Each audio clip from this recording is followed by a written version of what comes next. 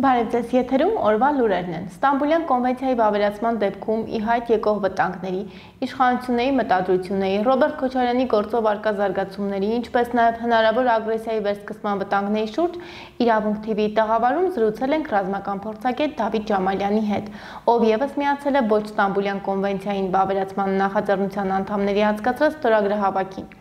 Զրույցից մի հատված դիտեք տեսանյութում, իսկ առավել մանրամասն կարդացեք Իրավունք թերթի վաղվա տպագիր համարում։ Այո, միացել եմ, երկու ստորագրահավաք զուգահեռաբար հիմա ընթանում է, մեկը կամք նախաձեռնությունն է իրականացնում, մյուսը համացանցում Փաստաբանների պալատի նախագահ պարոն Զոհրաբյանի նախաձեռնած ստորագրահավաքն է, միացել եմ, կոչ եմ անում բոլորին մասնակցել, որովհետև սա մի թեմա է, որը ընթացիկ ներքաղաքական զարգացումների հետ ուղղակիորեն կապել չունի, սա համազգային պետականության հիմքերի այդ հարվածը կանխելու համար ձեռնարկվող քայլ է, որովհետև Ստամբուլյան կոնվենցիան հարված է պետականության հիմքերին, հարված է մեր ազգային ինքնությանը, տեսակի լինելիությանը իբրև այդպիսին, այսինքն սա համազգային նշանակության խնդիր է եւ ցանկացած հայ մարդ իր երկրի հայրենիքի ճակատագրով մտահոգ, իր երեխաների ապագայով մտահոգ մարդ պետք է մասնակցի եւ իր վճռական ոչն ասելով, ուրեմն փորձի կանխել այդ սարսափելի վտանգի այդ վտանգը, ուղղակի կանխի։ Հիմա վտանգը ինչու՞մ է կայանում հարցի մյուս կողմը։ Ամենաառաջինը, տեսեք, արդեն իսկ, եթե հետևյալ կերպ արտահայտվենք, ազնիվ չեն այն մարդիկ, ովքեր պնդում են, թե այստեղ այդ կոնվենցիան ընդամենը կանանց դեմ բռնությունները կանխելու համար է, ոչ, որովհետև կանանց դեմ բռնություն կանխելու անվան տակ օրենսդրորեն ամրագրվելու են մի շարք վտանգավոր եզրույթներ, երրորդ սեռի եւ այդ սեռը ընտրելու հնարավորությունը ամրագրվելու է օրենսդրորեն, եթե այդ այլանդակությունը վավերացվի։ Հիմա ինչ ասել է երրորդ սեռ առհասարակ նորմալ մարդու ընկալման համար անմատչելի բան է, բայց մեր հայրենակիցները պետք է շատ հստակ ընկալեն եւ գիտակցեն հետեւյալը, որ եթե Աստված չանի այդ կոնվենցիան վավերացվի, ապա սա ենթադրելու է գործընթաց, այսինքն շարունակական գործընթաց եւ այդ կոնվենցիայի վավերացման համատեքստում ընդունվելու են նոր օրենքներ, փոփոխություններ են լինելու առկա գոյություն ունեցող օրենքներում եւ արդյունքում վտանգավոր ուրեմն զարգացումներից մեկն էլ լինելու է այն, որ դպրոցներում մեր երեխաների առջև դրվելու է ինչ-որ մի զզվելի ծրագիր դասագրքի տեսքով, որտեղ ներկայացվելու է, որ այդ տեսեք նորմալ է, որ ի թիվս իգական ու արական սեռերի նաև երրորդ սեռի գոյությունն է եւ դու կարող ես նաև ընտրություն կատարել։ Այսինքն այնինչ աննորմալ է, այնինչ անբնական է, հավասարեցվում է նորմայի հետ, դա մատուցվում է իբրև նորմա դասագրքերում եւ մեր երեխեքը փաստորեն դառնում են այդ այլանդակության զոհը, որովհետեւ իրանց գիտակցության, մանավանդ եթե խոսքը դեռահասության տարիքի մասին է, մինչ դեռահաս տարիքի մասին է, որ երբ ձևավորվում է սեռային ինքնագիտակցությունը, սարսափելի վտանգավոր մի բան է, եւ ամեն մեկս, ով մեր երեխաների ապագայով մտահոգ է, պետք է գոնե հանուն իր երեխայի գնա եւ ոչ ասի սարսափելի վտանգին։ Այսօր հրավիրված մամուլի ասուլիսի ժամանակ Ստամբուլյան կոնվենցիային անդրադարձել է նաև քաղաքագետ Սերգեյ Շաքարյանցը։ Քաղաքագետը նախ եւ առաջ նշել է, թե ինչ կարելի է սպասել Վենետիկի հանձնաժողովից, քանի որ Հայաստանի Հանրապետության արդարադատության նախարարը դիմել էր հանձնաժողովին կարծիք հայտնելու կոնվենցիայի վերաբերյալ։ Մանրամասները դիտեք տեսանյութում։ Առաջին անդրադառնանք արդարադատության հետ նախարարի եղել։ Անիմաստ գործ է, որտեղ Վենետիկի հանձնաժողովը 2013 թվականից հենց խորհուրդներ էր տալի հանրապետականներին շուտապույտ 5 վայրկյանով անցկացնել այդ սաղ կոնվենցիայի ասենք պահանջները դե գիտեն։ Այնտեղ կասեն շատ լավ։ Բավարարեցա։ Այսինքն անիմաստ գործ։ Իմանալով նախորդ ինչ պիտի պատասխան գա, դա անիմաստ գործ։ Երկրորդը, նման կարգի կոնվենցիաները ինձ համար արդեն անընդունել են դրա համար, որոնք Ստամբուլյան գներեք է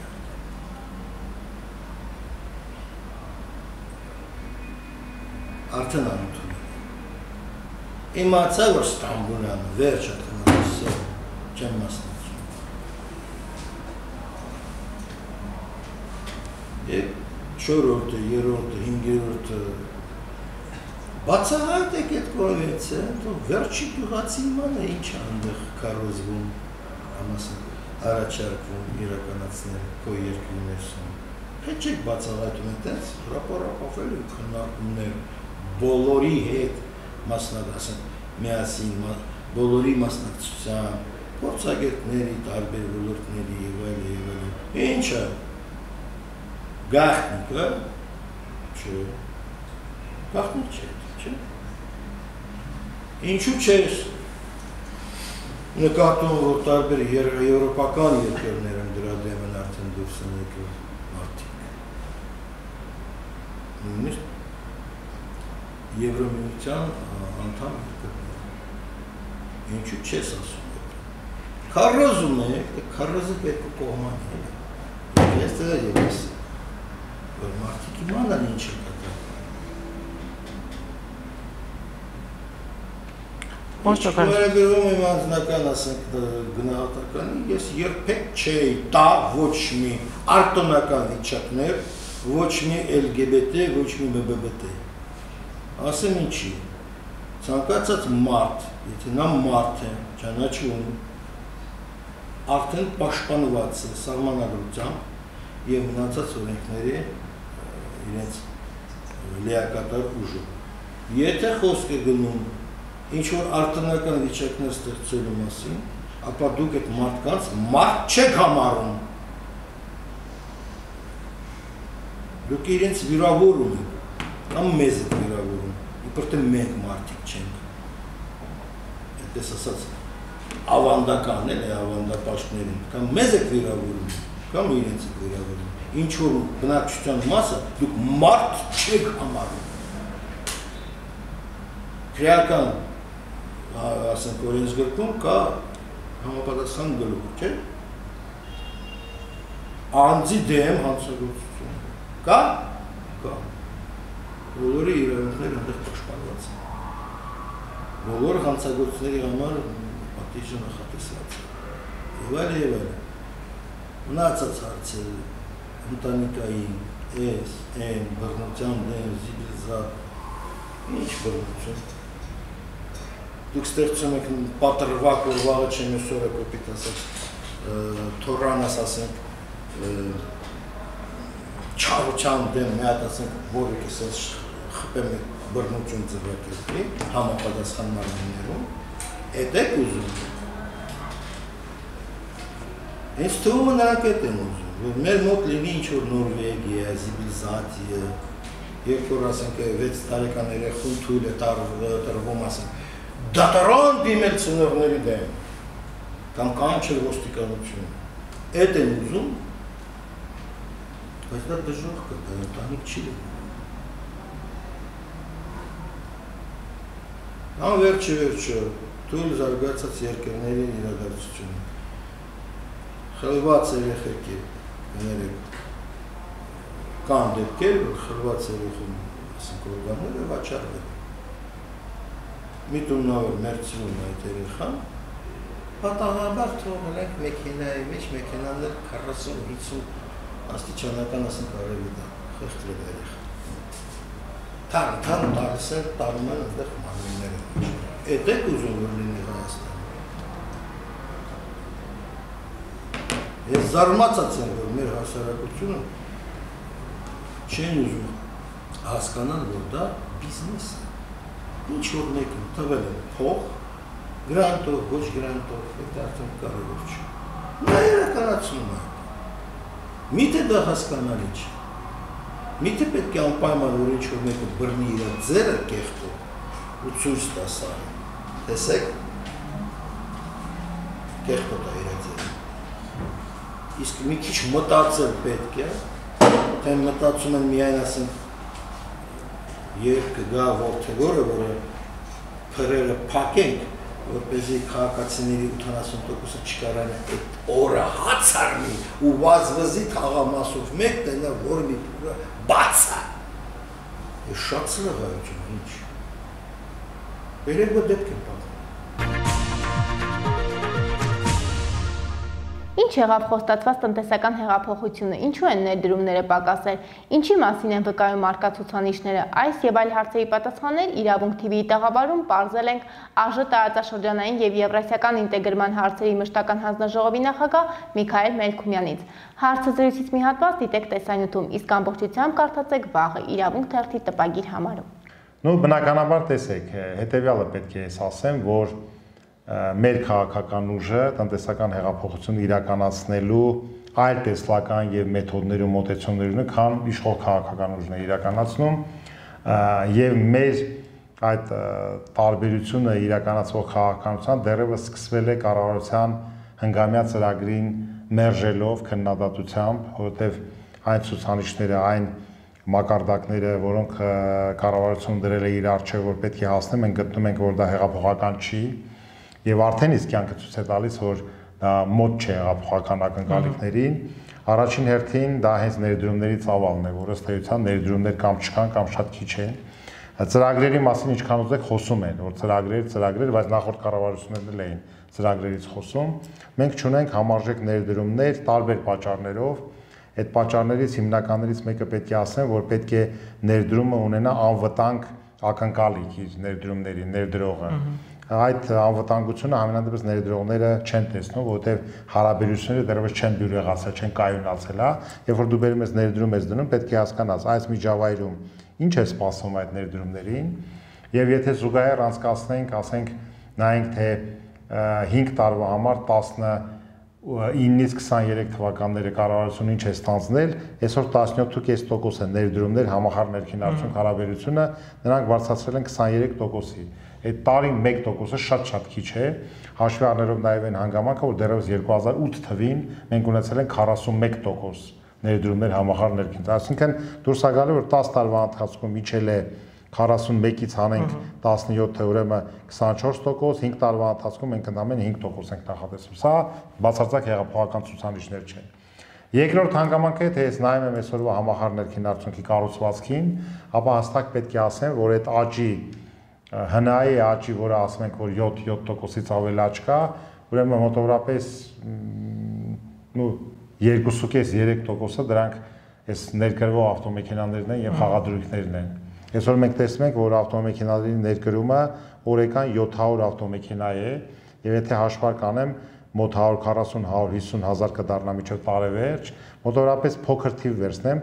$6,000 կամ $5,000 այդ մեքենաները կլինի, որ մոտավորապես մենք ունենանք 6000 անգամ 150,000, մոտավորապես 1 միլիարդի կարգի, այսինքն մոտավորապես 8%-ը, 9%-ը համախառն ներքին արդյունքի ավտոմեքենաներն են։ Մի այդքան էլ խաղադրույքներն են, այսինքն չի կարելի, այսինքն համախառն ներքին արդյունքի կառուցվածքը ինքը տնտեսական հեղափոխության կառուցված չէ, այսինքն ինֆորմացիոն տեխնոլոգիաները, աշխատանքի արտադրողականությունը չի աճում, ոնց որ եղել է շատ հատկապես գյուղատնտեսության ոլորտում, հա, նոր աշխատատեղեր հասցեները ցույց չեն տալի, այն 51,000-ը ինչ որ խոսել ենք, ուրեմն դրանք ստվերից դուրս են եկել, բա հետո ասենք այդ ստվերը իջավ, նորերը հասցեները պետք է իմանանք, թե չէ։ Եվ այսպես եթե շարքը շարունակեմ, ես կարող եմ ասել, որ այն քաղաքականությունը, որ վարվում է, հեղափոխական չէ եւ պատահական չէ, որ ի թիվս շատ օրենքների նախագծերի, այս վերջերս մի օրենքի նախագիծ եմ դրել շրջանառության մեջ, որը կառավարությունը տվեց բացասական, ասելով, որ միտքը շատ լավն է, միտքը, բայց ինքը ինչ որ հակասում է այս դրույթին, անդրույթին, ինչ է ասել։ Ասենք ներդրողը գալիս է, հանդիպում է վարչապետին, փոխվարչապետներին, նախարարներին, հա, եւ հետո տարբեր հարցեր է առաջանում, մեկ ասում են նորից կքննարկենք, մեկ պետքա հողի նշանակության կարգը փոխվի, մեկ պետքա շինթույլտվություն, պրոյեկտի հաստատում, փորձաքննություն, լիցենզիա, այդ մարդը չպետք է գնա վազի տարբեր տեղեր եւ հասկանանք թե որտեղ ինչ է։ Պետք է լինի մեկ պատուհան, որտեղ ինքը գալիս է դիմում է եւ արդեն ոչ թե ինչ որ ՓԲ կամ ինչ որ վարչության պետ կամ փոխնախարար ասի, այսպես է թե այնպես է, աջակցում ենք թե չէ, այլ օրենքով ես գրել եմ, որ պետք է տվյալ նախարարությունը դա էկոնոմնախն է, ստանձնի քաղաքական պատասխանատվություն այդ ներդրումային ծրագրերի կամ աջակցելու, կամ հետաձգելու, կամ մերժելու։ Այսինքն ոչ թե եկել ենք զրուցում ենք, դուրս եկավ կամ չեկավ, կամ հավանեցի, չհավանեցի, այլ պետք է օրենքը լինի, որ այդ օրենքով դու աջակցես կամ մերժես, որովհետև ամեն մի $100, ամեն մի, չգիտեմ, $100,000 կամ $1 միլիոն այսօր մեր պետության համար ունի շատ կարևոր նաև քաղաքական նշանակություն։ Եթե ներդրում չեկավ Հայաստան, մենք չենք կարող խոսել տնտեսական հեղափոխության մասին։ Ցավոք սրտի, այդ քաղաքական պատասխանատվություն չեն ուզում ստանալ։ Իրավունք.com-ը գրում է. Հայտնի է, որ մայիսի 9-ի եռատոնին Սերժ Սարգսյանին ընդգծված պատվով ընդունելուց հետո խիստ բարդացան Նիկոլի եւ Բակո Սահակյանի փոխհարաբերությունները։ Իրենց դերն ունեցավ նաեւ Բակո Սահակյանի միջնորդությունը Ռոբերտ Քոչարյանին ազատ արձակելու համար։ Այդ ամենից հետո ըստ լուրերի Նիկոլը կառավարական իր առանձնատանը հանդիպել է Բակո Սահակյանի հետ եւ վերջինիցս պահանջել է կամ իրեն ենթարկվել կամ հրաժարական տալ։ Ենթարկվելու տակ հասկացվում էր ընդունել Ղարաբաղի վերաբերյալ Նիկոլի ծրագիրը ստանձնելով դրա համար պատասխանատվությունը, ինչպես նաև դադարել պաշտպանել Ռոբերտ Քոչարյանին եւ մեծարել Սերժ Սարգսյանին։ Այդ հանդիպումը որևէ արդյունք չտվեց եւ Բակո Սահակյանը կիսատ թողնելով ընթրիքը հեռացավ, որից հետո շուրջ 3 ամիս է, ինչ նրանք միմյանց հետ չեն շփվում։ Միաժամանակ Նիկոլը ակտիվացրեց Բակոյի դեմ Սասնա ծռերի մի շարք լևոնական կադրերին, ինչպես օրինակ պաշտոնաթող գեներալ Գագիկ Մելքոնյանը եւ այլոց հույս ունենալով խժդժություն սարքել Ստեփանակերտում եւ տարբեր տիպի խուլիգանությունների արդյունքում հասնել իր նպատակին։ Շարունակությունը կարդացեք իրավունք.com-ում։ Արվեստի վաստակավոր գործիչ, բեմադրիչ, դերասան Վիգեն Ստեփանյանի կարծիքով ամենամեծ սխալն այն է, որ մշակույթը փորձում են ղեկավարել։ Ըստ նրա, որպեսզի մշակույթը չհայտնվի անդունդրի խորքերը, պետք է յուրաքանչյուր արվեստագետ լուրջ մոտենա իր արած գործին։ Իրավունք TV-ի տաղավարում այս եւ այլ հարցերի շուրջ Վիգեն Ստեփանյանի զրույցը կարդացեք վաղվա տպագիր իրավունքում։ Իսկ զրույցից մի հատված դիտեք տեսանյութում։ Կարծում եմ, որ ամենամեծ սխալը այն է, որ մշակույթը փորձում են ղեկավարել։ Բազմիցս ասել եմ այդ մասին, ոնց է նախարարությունից մարդ է գալի, ես բեմադրություն եմ անում, ու ինքը ասում է, գիտեք, այս միզանսցենը փոխեք, նախարարության որոշում է եղել, հա, ասենք թե Խեչյանը պետք է գա առաջ, ինչ եք տարելի հետև գցել, հացի խնդրի մասին է խոսքը, կամ նման մի բան, ծիծաղել է, զավեշտ, կամ մոտենան Էդուարդ Թոմչյանին ասում եք, ստե մի քիչ արագ նվագեք, էլի շատ դանդաղում է։ Ուրեմն դուք այդ Թոմչյանիդ լավ գիտեք, հարագա, դանդաղա, ֆորտեը, պիանո, չէ՞։ Մշակույթը պահանջ ունի պաշտպանված լինելուն։ Մշակույթը պահանջ ունի համապատասխան, հարմար ու նպաստող մթնոլորտ ստեղծելուն։ Մշակույթը լավ արժեքավոր գործը պահանջ ունի այն միջազգային շուկա հանելու, հայտնի դարձնելու, հայկական մեր, ուրեմն այսօրվա ժամանակի մտքերը, արվեստը, վերջերս մի հարցազրույց էի լսում, ընդ որում ռուսներ էին, ռուս լրագրող էր, ինչ որ խոսում էր, հիշում էր ինչ որ թատրոնի հյուրախաղեր Մոսկվայում, ասեց, հա, շատ հետաքրքիր էր, գիտեք, իրենց մոտեցումը, իրենց ռուս դասականի ընթերցումը, բայց մեզ պետք չի ռուս դասականը մեր ռուս բեմի վրա, հա, հետաքրքիր է, բայց դրա կարոտ կոպիտ ասած չունենք, եթե կարելի է այսպես ձևակերպել, որտեղ մանրամասներ չեմ հիշում, մեզ հետաքրքիր է այսօրվա ժամանակակից հայկական դրամատուրգիա է, այսօրվա ժամանակակից հայ մտածելակերպը, հայ բեմադրչական արվեստը, հայ դերասանի արվեստը, իրենք հայկականն էին ցանկանում տեսնել այն, ինչ որ, ասենք թե Մոսկվայում չէին տեսնի որևէ թատրոնում, որը մենք պարզապես չունեինք, պատշաճ մակարդակի վրա մատուցեինք, բայց կան հեղինակներ, որոնց հետ կարելի է աշխատել, որոնց կարելի է նպաստել, այս է մշակույթը, ով է, հիմա չգիտեմ, առաջի անունը որ եկավ, Կարինե Խոդիկյան, հրավիրեք, այդ կինը ունի մի քանի հատարակված պիեսներ, եթե ունեք ինչ-որ մի գաղափար, առաջարկեք, լավ վարձատրեք, որ մարդը զգա պարտավորված, որ ցանկություն ունենա, որ այդ գումարն էլ կնպաստի թերևս ինչ-որ հարցերին, հասկանում եք ինչի մասին, կամ Գուրգեն Խանջյան, կամ ուրիշ մի հեղինակ, կարող են գրել, երիտասարդներ բերեք, մշակույթի այդ անիվը, որ դառնա իրոք, նպաստավոր իրոք, օգտակար իրոք, այն անիվը, որ պետք է այսօր հայ թատրոնին, հայ կինոյին, դա է նախարարության առաջին կարծում եմ իրագործելու ճանապարհը, որ ընթացքում նրանք իրագործեն այդ բոլորը, երբ որ իրանք բերեն, առաջարկեն, մարդկանց նպաստեն ստեղծագործելու։ Առավել տեղեկացված լինելու համար այցելեք իրավունք.com կայք, ինչպես նաև բաժանորդագրվեք մեր Facebook-յան պաշտոնական էջին և YouTube-յան ալիքին։